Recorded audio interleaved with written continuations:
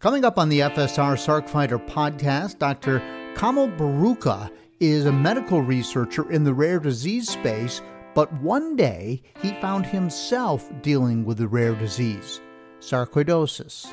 One day I went to my primary care physician's office for a routine health checkup, and he had a very puzzled look as he had trouble feeling or hearing my heartbeat. Sarcoidosis had attacked his heart. To my surprise, my heart rate was in the 30s, despite my being relatively asymptomatic. Kamal's story is coming up.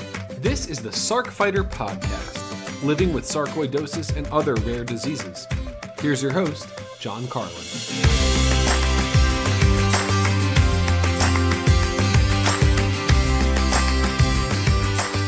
Hi everyone, I'm John Carlin. This episode is brought to you by aTyr Pharmaceuticals. To learn more about their new pulmonary sarcoidosis trial, EFZO-FIT, visit stopsarcoidosis.org/aTyr trial, and I am going to have a big update on that trial here in just a moment.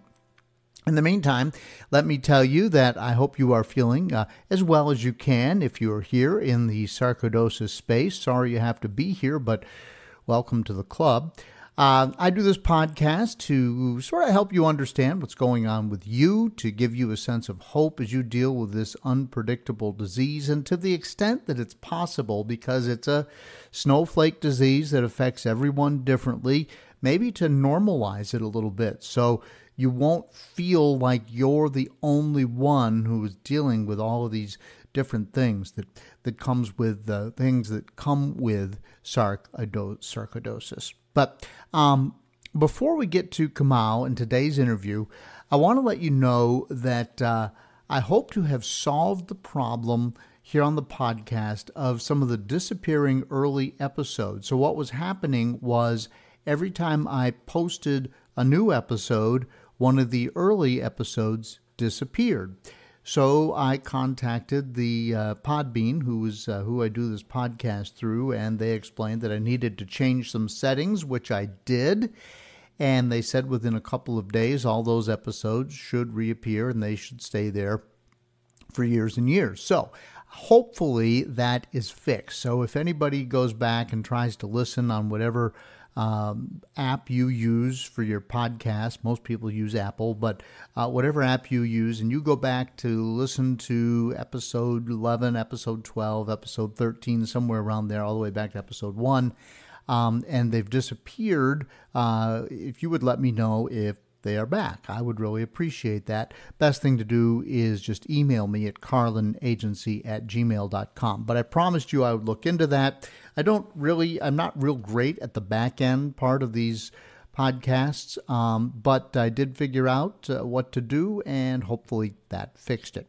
Now, as I promised, there's great news from aTyr Pharma. They have completed enrollment for their study of efzofitimod. They call that study EFZO-FIT, which is a drug that is showing great promise in fighting sarcoidosis and becoming an option that could replace the need for all of us to take prednisone. That's what it's been looking like so far. They call that a steroid-sparing, what do they call it? A therapy, I guess, is the best way to call it. So this actually came out on July 22nd, 2024, so just about a month ago. And I neglected to put it in the previous podcast. So, but I do want to let you guys know that this is what's going on. And so I'm going to read you just bits and pieces from this news release here. aTyr Pharma Incorporated, a clinical stage biotechnology company engaged in the discovery and development of a first-in-class medicine from its proprietary today announced that it has completed, didn't want to go into all the technical terms, today announced that it has completed enrollment in its global pivotal phase 3 EFZO-FIT study of its lead therapeutic candidate, efzofitimod, in patients with pulmonary sarcoidosis, a major form of interstitial lung disease with limited treatment options. The study enrolled 268 patients at 85 centers in 9 countries, exceeding the target enrollment. Top-line data from the study expected in the third quarter of 2025. And then just a couple of quotes here, but these are important. These are people whose names you probably need to know if you live here in the sarcoidosis space. So the first one reads as follows. Completing enrollment in this landmark study is an important milestone that brings us one step closer to delivering a potentially groundbreaking treatment to address the significant unmet need for pulmonary sarcoidosis patients, said Sanjay S. Shukla, MD, MS, President and Chief Executive Officer of ATIRE. He continues, we are grateful to all of the patients and their caregivers, our principal investigators and their teams, our many advocacy partners, and our partner, Chiron Pharmaceutical Company Limited, who helped make this accomplishment possible. The historic number of patients enrolled in this study signifies the strong patient demand for a new treatment option such as efzofitimod. And as you know, Sanjay has been on this podcast several times, and they are studying efzofitimod, of course, for pulmonary sarcoidosis because that's where most of the need is. But he has said that, and other doctors I've talked to have said, look, if it stops sarcoidosis in one part of your body, it's likely that it'll stop it in another part of your body. Now that hasn't been proven, but that is, it's not a big leap of faith to say that at this point. Hasn't been studied. I don't want to put words in their mouth, but anyway. So today, my guest. Kamal has cardiac sarcoidosis. I have neurosarcoidosis, and I just hope that this could be something that could be available down the line. And then there's another quote from another doctor whose name you maybe have heard, but it says, this is a monumental achievement for the sarcoidosis community. It's by far the largest interventional study ever to be conducted in sarcoidosis. We expect the results of this trial to yield valuable insights that will inform sarcoidosis research and treatment in the years to come.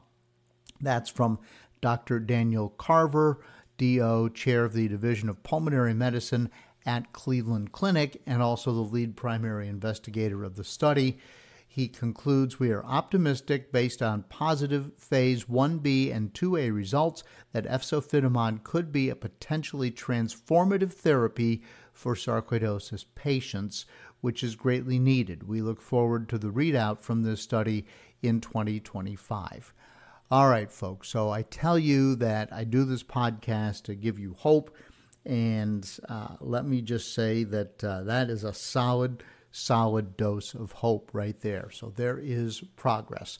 And none of this happens without the sarcoidosis community coming together as a community. This podcast is just a small part of it. But being able to work with the folks at the Foundation for Sarcoidosis Research and being able to amplify the voices of the researchers involved, it just feels like things are kind of headed in the right direction. So that is great news from ATIRE, and Sanjay has said that he'll come back on the podcast, Dr. Shukla, and he will talk a little bit more about the results and the findings when he feels the timing is right and that it's appropriate. And of course, he has a standing invitation to join me here on the FSR Sarc Fighter podcast. Now, a couple of personal notes. First of all, I am going to be traveling to Alaska this month. This is August of 2024. Another bucket list thing for me, one of the places that I wanted to see and experience. This will be a cycling, kayaking, and hiking adventure. And with any luck, I think we're going to take a boat out in the Sound.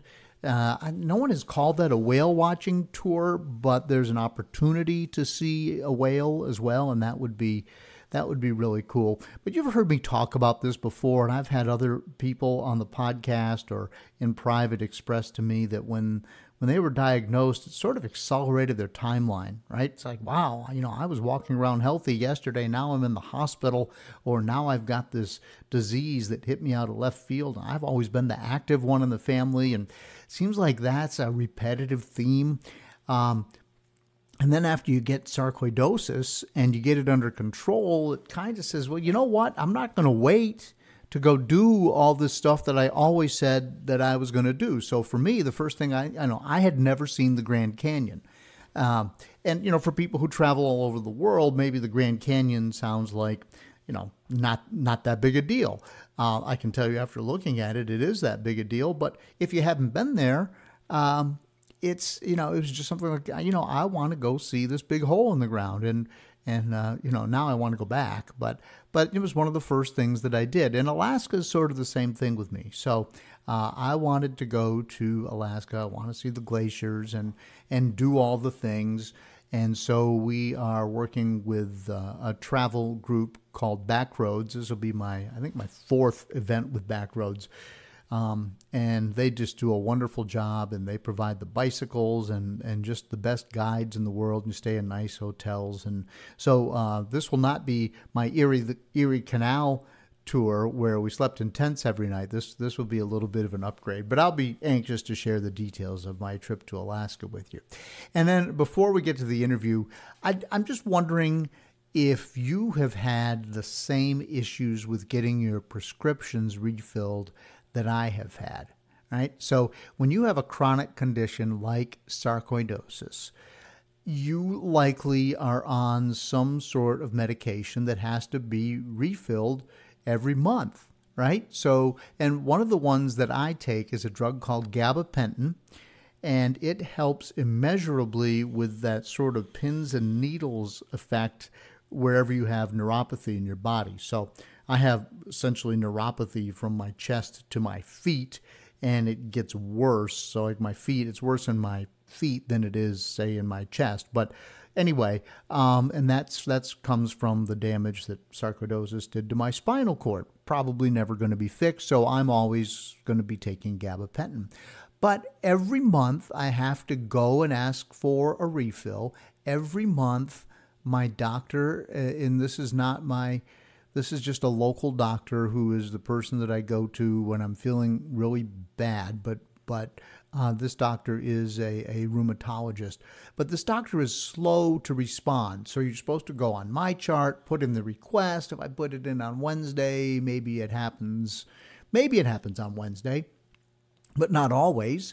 And, it just seems like I'm always chasing this thing. Like it's just always either just in time or I go a couple of days without it, which is terrible. And then my pharmacy is not great about letting me know when they've got everything right. And I'm really complaining. I'm sorry. You got to listen to me for just a second, but I'm complaining because this happened to me this week. So I was running out of medicine. I pinged the doctor. Yes, it was on a Friday afternoon, so went all the way through the weekend, no response. So I actually called on Monday morning. I was like, I got to have this. Okay, I'll get the doctor. The nurse says, I'll get the doctor right on it. Nothing. So I call the next day. Oh, I'll get the doctor right on it. Nothing. Then I call the pharmacy because I want to see if maybe the doctor has called and I can't get to a person. So they say, press 1, please say what you want. So refill a prescription. Oh, you want us to check on a prescription. Which prescription would you like? And then they give me 3 prescriptions, which I've had historically, and I only take 1. And so I say, would you like to hear the information on this? Hit 2 for no. Hit 2. Would you like to hear information on this? Hit 2 for no. Hit 2. And how about this one? Gabapentin. Hit 1 for yes. Yes, that one. Would you like to have it refilled? Hit 1 for yes. Yes. Okay, we will refill your... And then they go back to one of the other prescriptions, not the gabapentin. And now I can't... Now I'm in my car and I'm trying to hit my phone, and I'm not trying to be a bad driver, but I'm like, no, that's the wrong thing. So I call the pharmacy and I say, pharmacy, I was going through your automated system. I tried to order my gabapentin, but you said you were going to refill a prescription I no longer need, that from when I had poison ivy a year ago or something. It was a cream. I can't even remember what it was for. So they say, oh, okay, we'll take it off. Next morning, I get an email from the pharmacy. Your prescription is ready. I'm like, my gabapentin, great. I click on the link on my phone, and sure enough, they have refilled the prescription for the cream for the poison ivy. I'm like, no, no. So then I have to call the pharmacy and say, I didn't need that. I need the gabapentin. Well, we haven't heard from your doctor. So then I call the doctor's office again. And I'm on hold for the second time for like half an hour. I mean, it's a legitimate half an hour. You're listening to the music, whatever. And I say, where is this prescription from the doctor? And they say, oh, she filled it yesterday. And I said, well, the pharmacy doesn't have it. Let me check. Well, guess what? They printed it instead of emailing it to the pharmacy. So it's sitting on somebody's desk somewhere at the hospital. And the pharmacy doesn't have it. So finally, they call me back. It's the rheumatology lead at the local hospital, and she apologizes profusely. And I say, well, can you go into the computer and fix this? Because it's like the third time it's happened that this got printed instead of being sent to the pharmacy. And every time I'm sitting around here with my nerves on fire because I don't have any gabapentin. And she apologized, and I did get my gabapentin. But do you have to go through that? Am I the only one? Because I am really trying. Look, they say you've got to be your own advocate, right? You can't just let the system do what it's going to do and expect that it is going to look out for you, because it's not. These hospitals are too big. They've got too many patients. There's too much going on. The same thing with the pharmacies. I was very proactive. I was making phone calls. I was trying to get in front of this, and I still couldn't.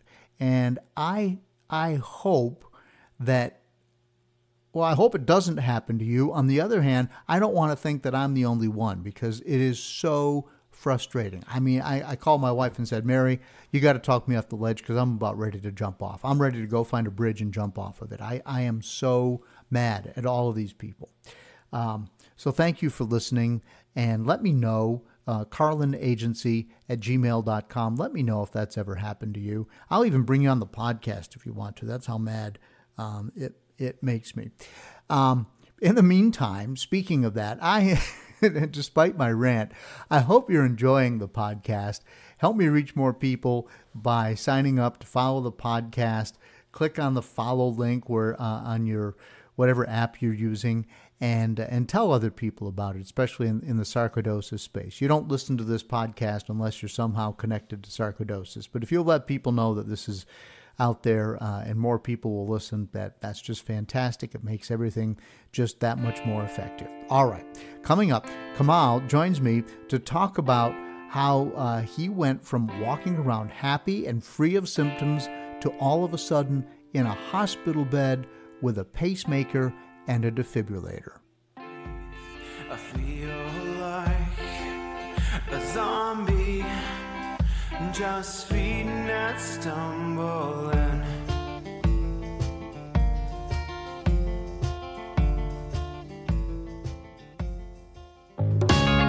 Hi, I hope you're enjoying the Sarc Fighter podcast. You may be wondering, what can I do to help? How can I be a part of the sarcoidosis solution? It's simple. Make a donation to KISS, Kick In to Stop Sarcoidosis. 100% of the money goes to the Foundation for Sarcoidosis Research. Look for a link in the show notes of the Sarc Fighter podcast. Welcome back to the FSR Sarc Fighter podcast. Joining me now is Kamal Bharucha. Kamal, thank you so much for joining me today. You have you're a Sarc patient, but you're also a physician. Yes, I am. Thank you for having me on the show. Yeah. So I'm not sure which angle is the most interesting from the perspective of the listeners, but let's start out with you as the patient. One day you woke up and things weren't quite right. What was going on with you? Well, you're right. It's a long story. As with many patients with sarcoidosis, they look back at their lives and pick up clues along the way. But suddenly, in terms of a hallmark series of events, we can go into the past clues that may have been underlying some pathology earlier. But you're right. One day I went to my primary care physician's office for a routine health checkup. And in a he had a very puzzled look as he had trouble feeling or hearing my heartbeat. Hmm.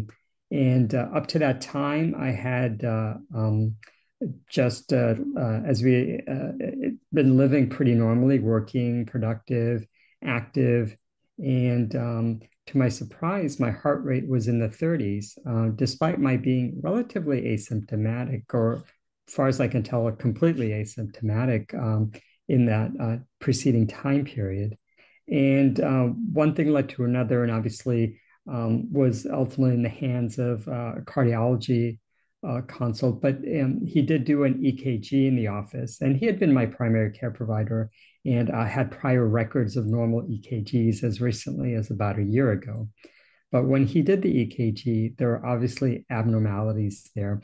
And ultimately, I went in a urgent way to an emergency room where I walked in. And as you sometimes when you go into the emergency room, you think, the long wait in the chairs in the waiting area. But as I was triaged and they also confirmed my low heart rate, I've never been so quickly escorted as a patient back to the room to get more detailed testing. And before I knew it, having lived a relatively normal life off any medications, I was suddenly in the ER in their prime triage area, getting an emergency EKG. And then after the results revealed complete heart block, which means that your heartbeat is based on electrical signals from the two upper chambers to your lower chamber. And when they stop communicating completely, it's called complete heart block.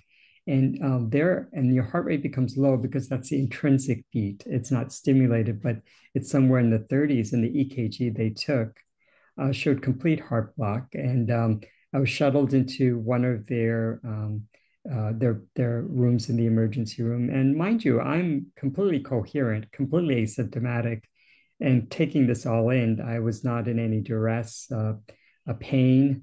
So I was completely alert and oriented to what was going on. And they put this big shock just in case something bad happened, to put these shock pads on me. And it was very clear I was being admitted to the hospital. And in that short whirlwind stay, and I in the first looking back, it's amazing how short my hospitalization is. I was discharged on Thanksgiving Day, and I think having been admitted that previous Tuesday night. So it was quite a whirlwind, 24, 48 hours. During the pandemic, no visitors allowed. And so I wrote about that experience of being not only isolated, but frankly, quite emotionally unsettled, knowing full well what was going around me. I mean, I actually was looking up the guidelines for complete heart block as I was being treated for it as a physician, and making sure everything was being done properly.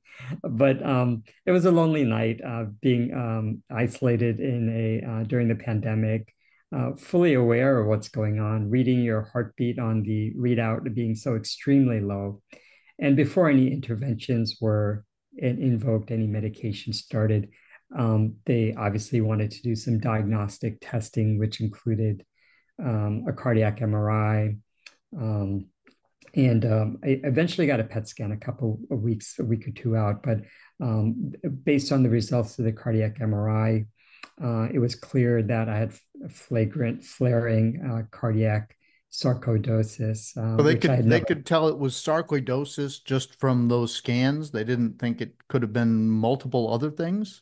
Yes, and I didn't get into my past history. There were clues along the way, which made it more consistent. But my understanding was that I was at an academic medical center where they had experts on MRIs and reading cardiac MRIs with regard to even rare diseases. And it seemed completely consistent with cardiac sarcoidosis in terms of the patterns that they saw. It was a very extensive cardiac MRI. I think I was in that small tunnel for a couple of hours. So I wrote about how scary that was, and having to hold completely still.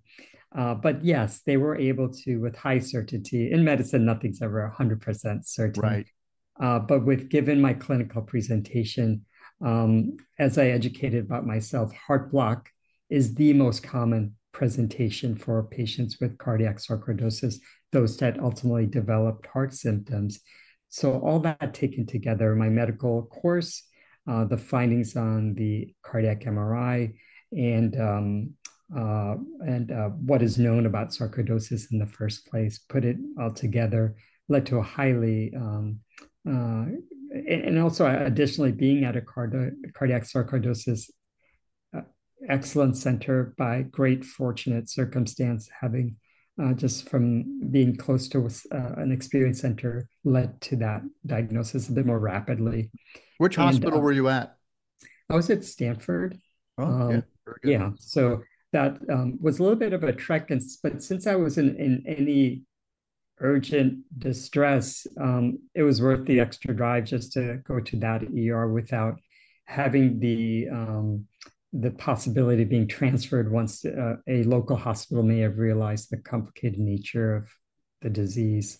So we've got your diagnosis. What we don't know is what they did about it. And obviously, you're up, you're around, you're doing well, but so you're in the hospital, you're out of the hospital, you go through the tests, they discover and figure out that it's sarcoidosis. So do they give you prednisone and say, call me back in 6 weeks, or what happens next? Oh, hardly. So during that Right. same hospitalization, they put a pacemaker with a defibrillator. Regardless of what's causing the heart disease, my cardiac condition required some support because my heartbeat couldn't beat on its own, didn't respond to exercise, was a high risk for something bad happening. So in that whirlwind of a hospitalization, they urgently put in a pacemaker. And with that I was discharged to follow up to a sarcoidosis clinic where I was initially evaluated. And at that time was when I was started on prednisone, Mm-hmm. as well as methotrexate. Mm-hmm. And then after that, I think, or before that was started, the test wouldn't be, if I recall correctly, I was given a PET scan as an outpatient to get a whole body readout of the inflammation happening in my body. And sure enough, the heart was the clear focus of the disease at the time. There were some other areas that lit up, but I think because of its existential nature, the heart was the first one to treat, and therefore I was, as you reasoned, I was started on medication to help suppress that active disease as well as control the disease in the long run. Yeah. Right. So now that was back during the pandemic, and we are speaking today in August of 2024. So you're what, 3 years or thereabouts since that happened? Yeah. So Thanksgiving 2020 to approaching 4 years. 4 years. Yeah. All right. And how are you feeling right now? Well, it's interesting. I feel great. I do feel the medications. I've always been a very active, the quietly active person that tires everybody out, but never overtly seems over hyper. But I just keep going. The way I describe it is like a slice of the pie is missing, but I'm still okay. I'm doing better, and I'm happy where I am. But I do feel like I've lost a little slither of my energy. But in the big scheme of things, I'm still pretty functioning in the way that I want to, and pretty happy with where I am in terms of my productivity and happiness overall. Yeah. I'm checking my heart rate as we speak. So your heart rate was down in the 30s. What is it when you're quote unquote normal? When I'm normal, well, I was diagnosed with, I'll talk about the new normal. My new normal is in the 60s on medication. So soon after my getting the course of prednisone and the methotrexate, which I'm still maintained on, it was diagnosed that I was in heart failure. So I was put on adjunctive medicine, commonly known as Entresto, Jardiance, and a beta blocker to help support my heart and a low-ish ejection fraction.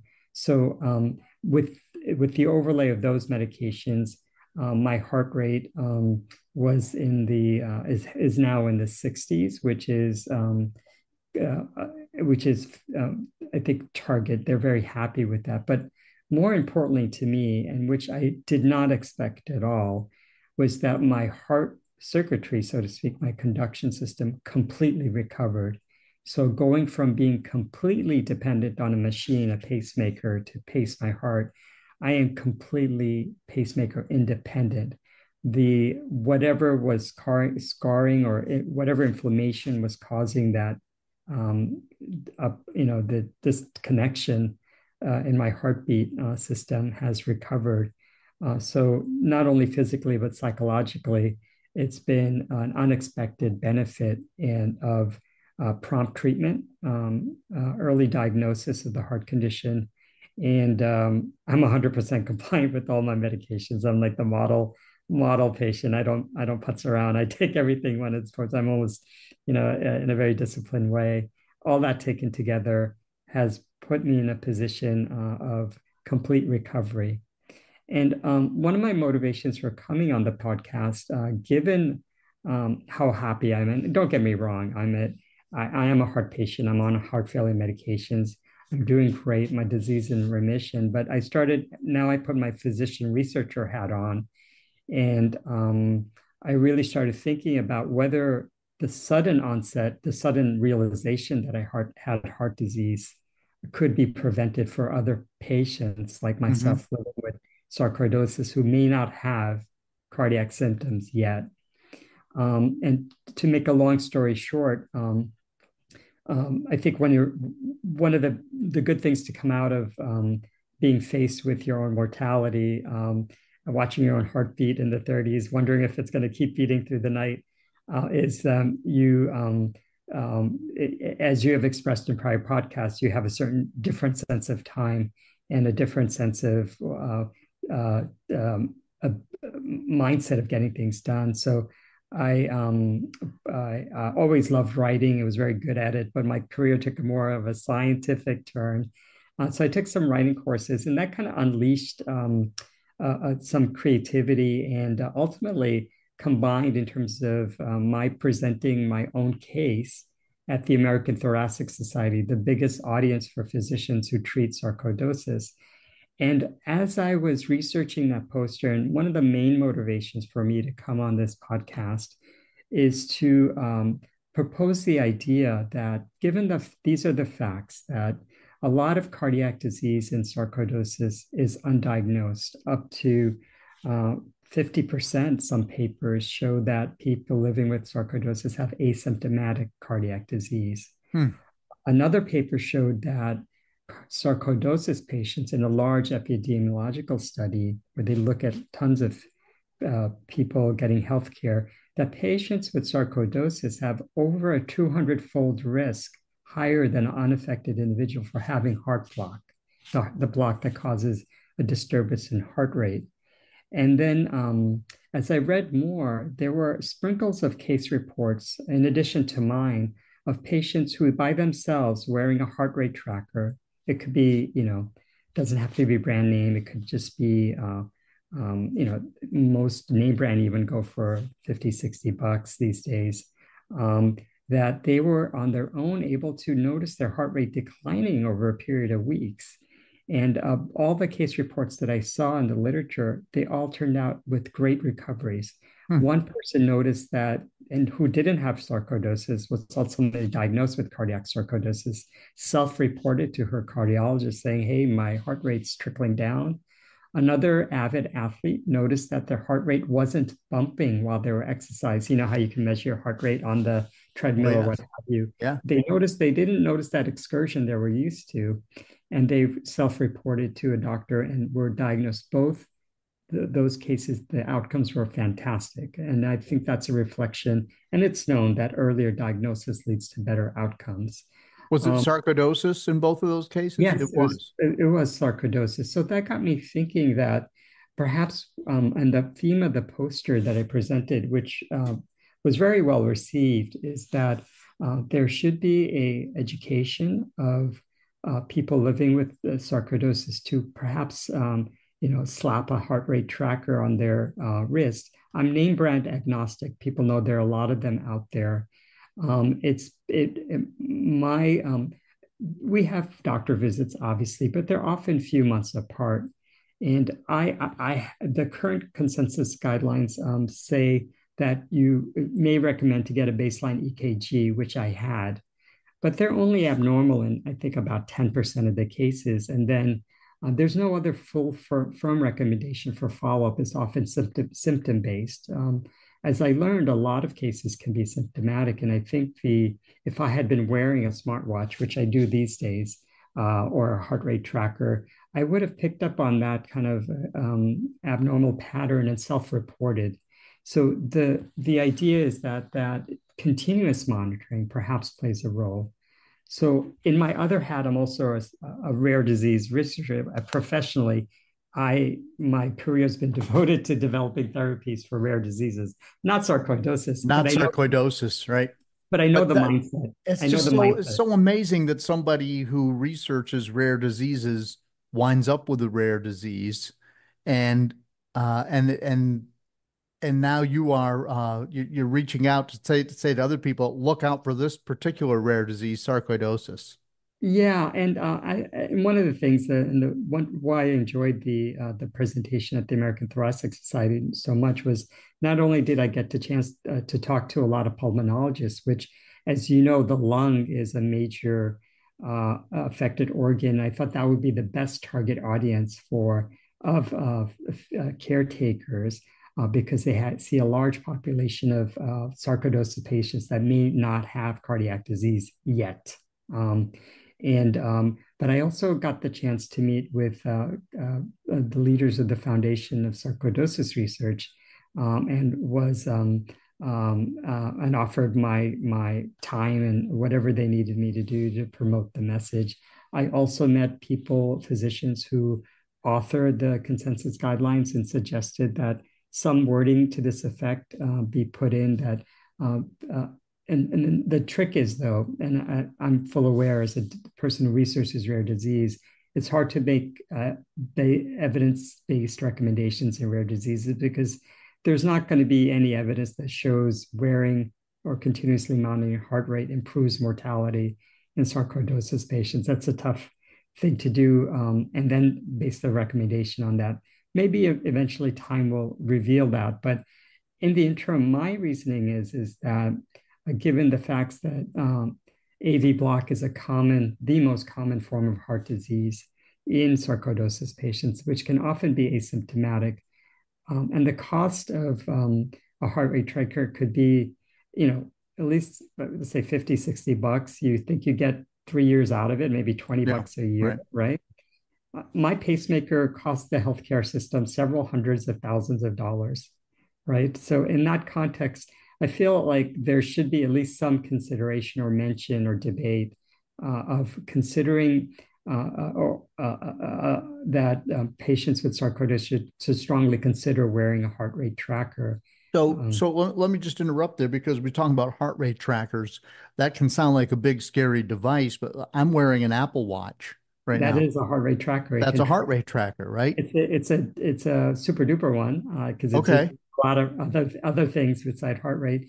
But you're right, there are other name brands that you can get that might just tell you the time of day and your heart rate without measuring anything else. But they are I don't think anybody would really argue that their heart rate isn't accurate, right? Like I think there's a lot of congruence between taking your pulse in a clinic and what the heart rate tracker is showing.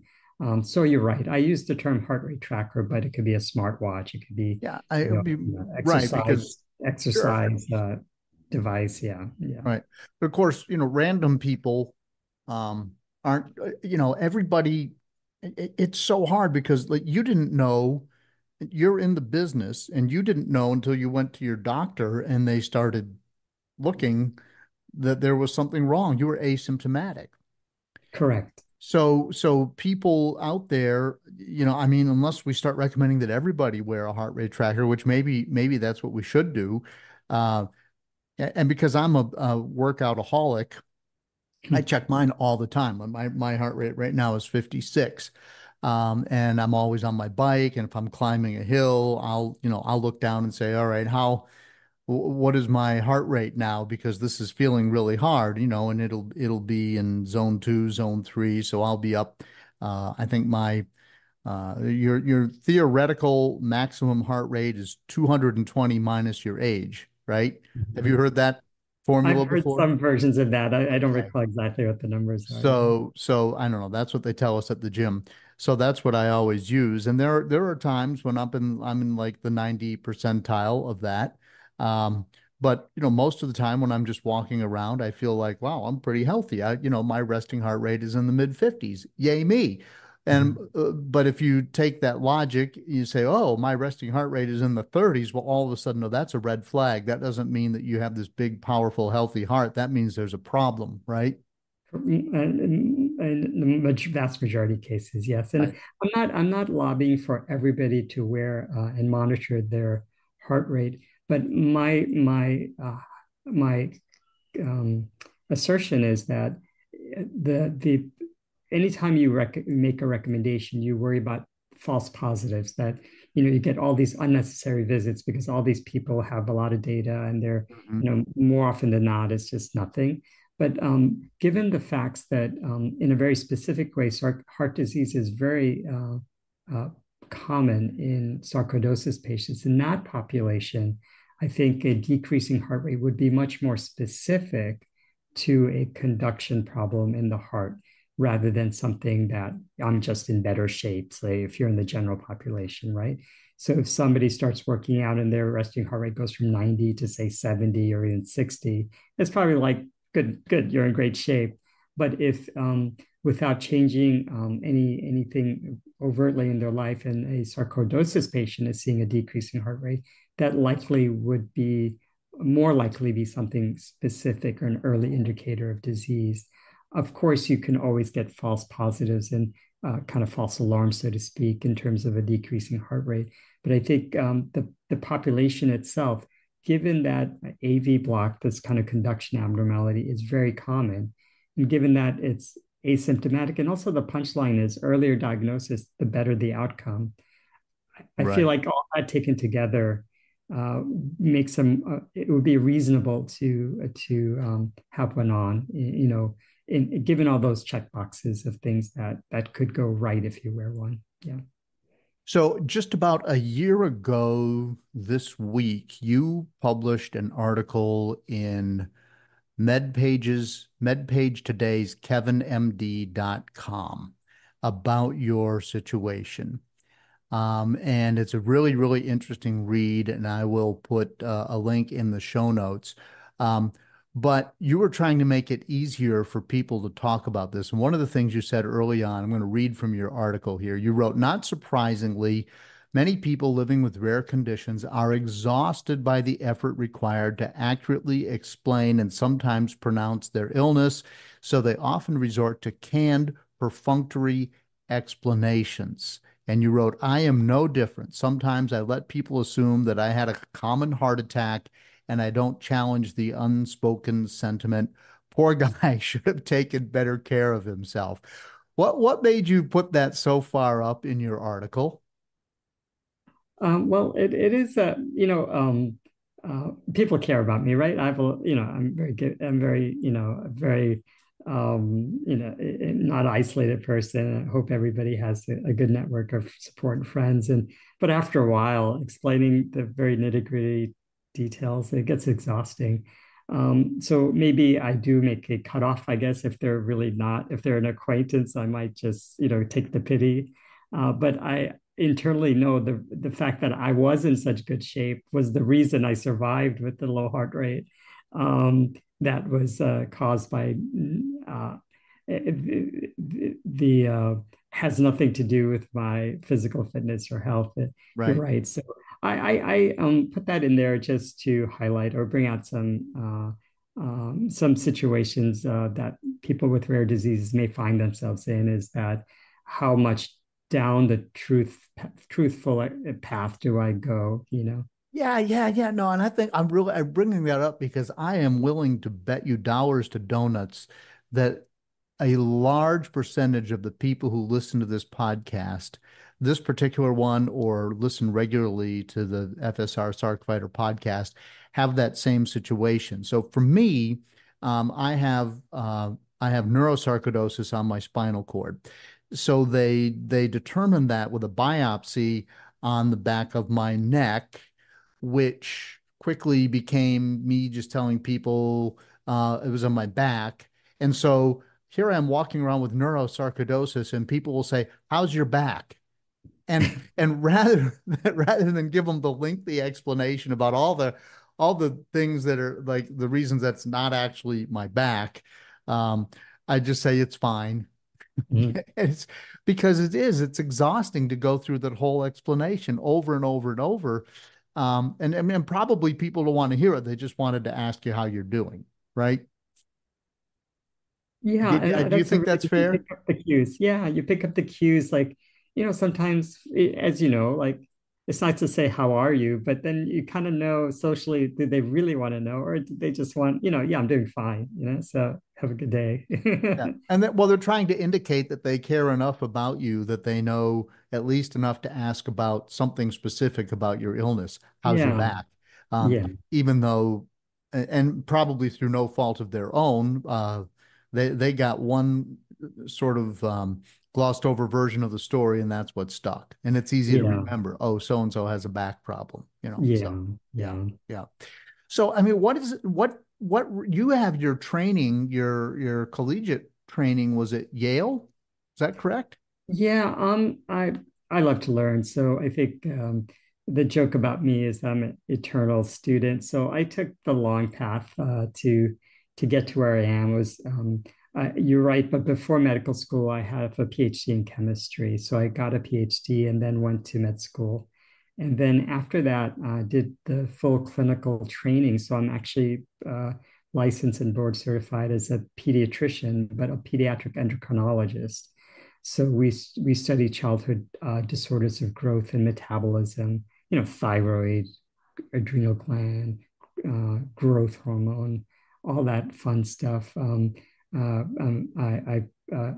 focused on. I just fell in love with the field. So yeah, and initially I was in academics as a professor, and transitioned to doing work in industry to develop more therapies for pediatrics and genetic diseases. And there are very few pediatricians who are doing research, and there are a group, but I think it's a field where it's really been satisfying to be behind the scenes, so to speak, leading clinical research to develop new therapies. So, and with some successes, and not everything works, but having enough of a tease of what it looks like to work on something that goes to fruition and becomes a useful therapy for kids is very satisfying. So I don't know if I answered your question, but yeah, my trajectory has been one of curiosity-driven kind of living, and very thankful to be able to keep contributing and working despite this bump in the road in my health. Yeah. So do you do more work like on the research side, or are you in clinic, or is it 50/50? When you get, because you're working from your home office this morning, so you're not seeing patients there. What does the majority of your work look like these days? Yeah, I stopped seeing patients about when I went full time in the research mode Mhm. here in because I think for me, and I had a great bedside manner. Patients loved me, but for me, I think it really came down to you never know. Being a pediatrician, I think we see patients over years. We often develop bonds with the patient, seeing them go from a baby to adult. In the same way with pediatric endocrinology, we tend to follow patients over and kids over, a longer period of time. And any one of those children could get very sick at any time. And I felt like it wouldn't be right to have like a dabble in clinic and then not be available for any future care or support that a family or a child may need. So I made the decision, although I keep my board certification, my knowledge, and my license active, I don't currently see patients while I'm full-time in research. Luckily, endocrinology is one of those fields where we don't do a lot of procedures. You don't get rusty with any sort of thing. We just think a lot. It is one of those fields where there's no attrition of dexterity or anything like that, but you do have to keep on top of the literature, and I try as much as possible to stay abreast and maintain my knowledge of the field. But short answer, yeah, no, I am working outside the clinic these days. Okay, great. I want to go back to something you said earlier, that you had some, in hindsight, early warning signs for sarcoidosis. What would those have been? Well, and hearing stories of other people living with rare diseases, you kind of fumble through things and you recover and you don't think about them. But yeah, I had bouts of alopecia areata, where patches of hair loss it's an indicator of autoimmune disease. Um, for a few years, I had this debilitating, I didn't know if it was nerve pain. It was felt like more my muscles were freezing up, and I really shuffled around. I saw a rheumatologist, and it wasn't in my head because my inflammatory markers were markedly elevated. So something organic was going on in my body. We never really could quite figure out what it was. And then, it kind of resolved. And then I had a kidney stone, and, like all these little patchwork of things were likely manifestations of sarcoidosis, but not specific enough to say, aha. And then when I had the kidney stone, for better or for worse, I started reading about kidney stones and muscle pains and trying to figure out things. And I went down some blind alleys of self-diagnosis, and so long story short, looking back, I feel like it was all probably small clues that something more ominous was brewing systemically, but in all that time, the cardiac manifestations was really not on my radar at all, so I think that what really was a wake-up call. And so I do feel like I had some stuff going on, I would say as early as like 15, 20 years ago, when Wow. kind of my hair started falling out. Yeah. So I want to ask you, did you ever have any rashes that were unexplained? No, but I did have these skin findings that I remember when I was in residency training. I went to see, there were like little bumps, and I don't even know if it's related to sarcoidosis, but these little bumps, non-itchy, that I saw a dermatologist about. I think he said so. I think it was some lichen nitidus. I'd never heard of it, but it was interesting you bring that up, because just in the last few months, and maybe I don't really look at my finger skin too often, but I noticed that those patches were gone. So indicating that maybe, with the treatment with the methotrexate, the disease, my heart disease being controlled, that that was maybe part of this autoimmune kind of reaction on the skin. But I do know that sarcoidosis has a lot of skin manifestations, but I don't think I'm, at least yet, you never know, has been affected by that in a major way. Yeah. And your muscles freezing up. Describe that. It's like it was like pins and needles. It was a little bit almost to the point where you become stiff. So people would say that I was walking like somebody much older than my actual age, shuffling gait, almost Parkinsonian. So not really able to run or even jog. So the funny thing is my mind was intact. Like I can think, I can work, I can be productive in that sense. Very thankful for that, but definitely felt frozen and how do you describe that? How do you diagnose that? I had been seeing a community rheumatologist, and he said I was one of the most puzzling cases. And we had objective evidence, like I wasn't making it up, because my markers, my inflammation was off. But and I refused to, like, he had one proposed in a caring way, why don't we put you on a little steroids to kind of see if it helps it, thinking that it's some undefined autoimmune process. But I didn't want to go on steroids without a diagnosis because I felt that it would obscure anything ultimately to help with the diagnosis. So there was a period that I probably lived with that longer than I should, but I was really adamant about not treating something you don't know what you're treating. So yeah, so that looking back, I do feel that you yourself having neurosarcoidosis, there are definitely kind of neuromuscular related symptoms, but and maybe body aches is a manifestation, these kind of non-specific body. It was all over. It was upper and lower extremities. It wasn't localized to say C7, C6. Like you couldn't really pin it down to a particular dermatome, but it just had diffuse pain, and that really doesn't point to any specific disease. No. I'm going through my litany of clues that I missed. How about hot flashes? Ever have No, I hot didn't get flashes, that. No. unexplained hot flashes? No. No. Yeah. Okay. Well, it's when I've talked to my doctors and said, "Wow, how could I have known that this was going on?" And with all the different people I've interviewed on the show, they've all sort of asked various ways the same type of question. Could I have seen this coming sooner if I'd known what to look for?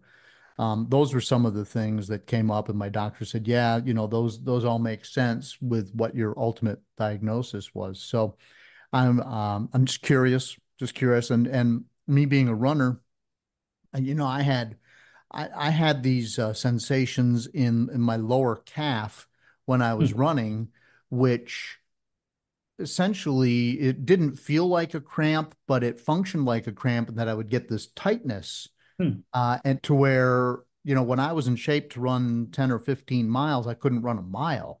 And I've never heard anybody describe their muscles being frozen before till you just said it. And I thought, well, maybe that was because I could never explain it to anybody. And so Yeah. I thought, maybe you were feeling something that was the same. So I'm exploring here. Yeah. Um, I had taken videos of people of me trying to run, and it was mhm. definitely labored, just trying to jog. I think it was limited by the muscle, and I don't know what happened. Then I got better. I loosened up, and it was so thankful to be able to move normally again. And I do have, I did a later X-ray more recently, had shown the characteristic lung patterns, what you see with pulmonary sarcoidosis, but my pulmonary function testing has been normal. So, as with many patients with sarcoidosis, the lung findings don't necessarily trigger a treatment. And so I always felt that that didn't really give me any illness. It's just a finding, but the muscle manifestations, maybe the hair, skin, and obviously the cardiac were the ones that made Mhm. me realize that that turned me into somebody with a serious illness. The lungs for me, thankfully, have been normal and stable since kind of the certainty of the diagnosis with the specific heart findings. I get annual pulmonary function testing, and it seems to be stable and normal. Yeah. Yeah, great. So do you continue to take methotrexate, or are you off of all medications? Where are you? You know, I'm on yeah, so I play the odds, and I think I'm not willing, and nor is my doctor recommending that I come off methotrexate. I rather leave, well, at the end of the day, how much time does it take to take these medications? Really, a split second in the morning, maybe a split second at night. I think for me, that investment is worth it. So, although I can experiment with coming off because my heart's stable, like I mentioned, it's recovered. I can experiment, say, hey, why do I need these medications? Why do I need to be on these heart failure medications? I think everything's going. I tend to look at the population-based data and show that patients in this category of heart failure do tend to live longer if they're maintained on these medications. There is a chance that the disease will come back if you stop methotrexate. And so I think the benefit for me to taking it versus not is psychologically and I think medically better. So I'm not the one to say a dream of the day where I'm not treated. I kind of look at the right side and say, wow, like I get to live like this.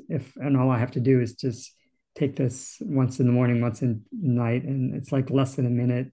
By the way, I've kind of set it up that that's like that's the ticket into living really well. So I'll take that.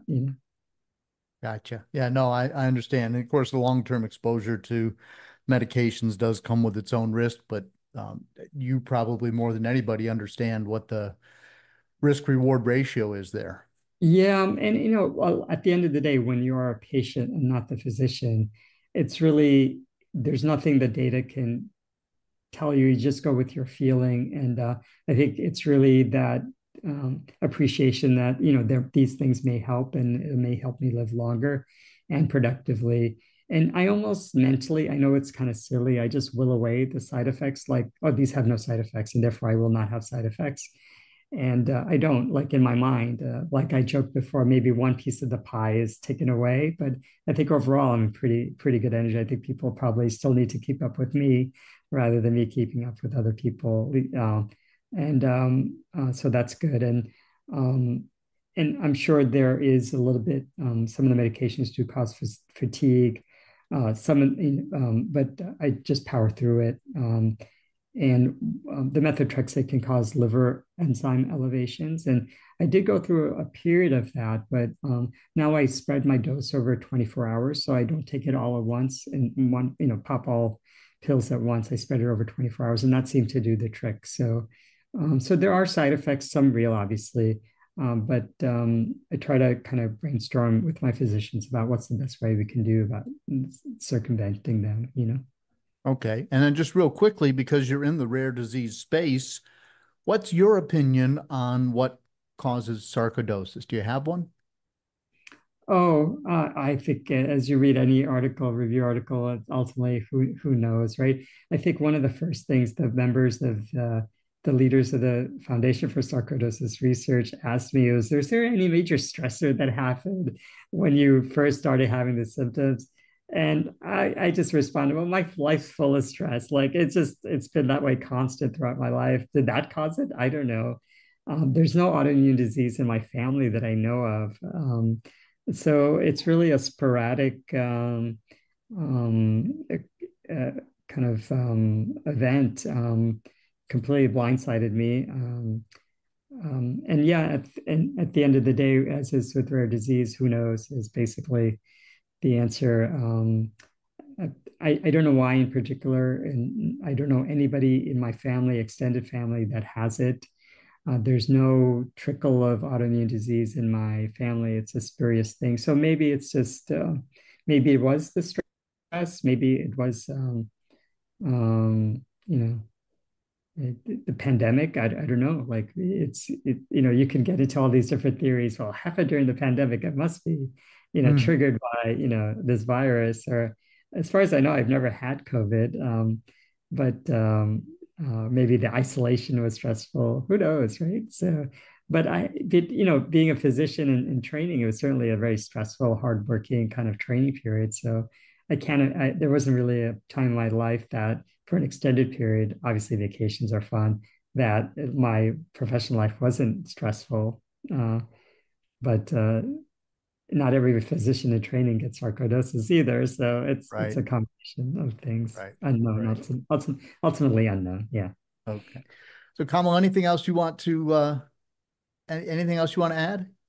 No, I'm really thankful for this opportunity to speak, and hopefully listeners with sarcoidosis listening, my main take-home message is not really to focus on me, but just to convey some of the conclusions I've reached and try to articulate both at major medical meeting and through my writing and through my discussion with you, that if you have sarcoidosis and you don't have any known cardiac disease, again, it's not based on any official recommendations, but I think I would ask people to consider monitoring their heart rate, as it could be an early sign of heart disease, and just be raising the awareness of the cardiac part, which is the leading cause of mortality. At the end of the day, it's a major problem for people with sarcoidosis in terms of their life. So, okay, well, thank you very much. I appreciate it.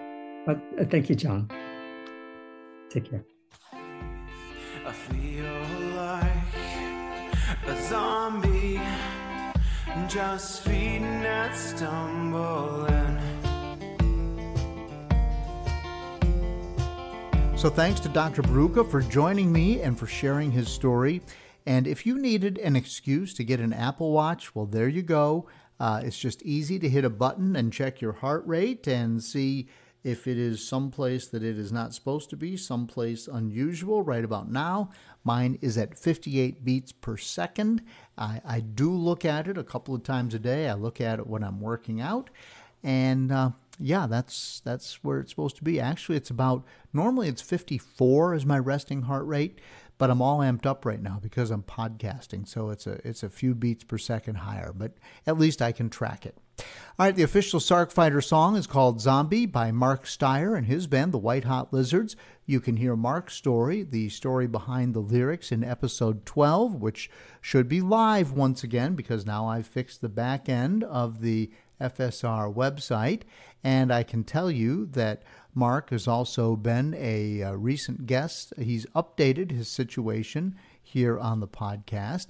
And he's had kind of a tough run of it. It hasn't been normal for him. So go back and listen to episode 118, Mark Steyer and his wife, Kaylee. And Kaylee, by the way, is his caregiver and his partner, but she's also our partner in that she is going to run the New York City Marathon on behalf of the Foundation for Sarcoidosis Research. She is an official FSR marathoner. She got one of the spots that FSR has in the marathon, and she's fundraising. So go back and listen to that episode, and I'll put a link in the show notes here. You can click on it, and you can make a donation to help Kaylee and to help FSR. Remember, I release this podcast every other Monday. As I'm speaking today, yes, my trusty dog Dougal is curled up in the chair in my office, and my special little auxiliary dog Pippa, who doesn't spend a lot of time in the office, is actually sleeping under the table. So I have two dogs today. And the backstory to the foundation, the founding of the Foundation for Sarcoidosis Research is episode 11 with Andrea and Redding Wilson. They started FSR at their kitchen table more than 20 years ago. And thank you, thank you, thank you.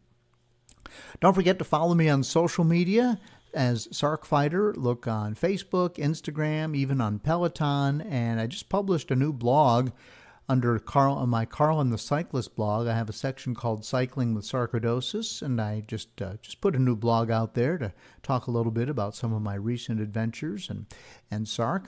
And if you're just trying to figure out what sarcoidosis is, please go back and listen to episode 2 with Dr. Simon Hart, and my story is episode 1. Once again, if you'd like to appear on the podcast, I'm getting lots of emails, so I know this works. Send me an email, carlinagency@gmail.com. It's in the show notes, the description of this podcast, and you can just click on the link there. All right. Till next time, keep fighting. Learn to suffer, you feel pain someday. Learn endurance, your strength will fade away. Dead man walking, trying to keep up the pace. Dead man walking, counting down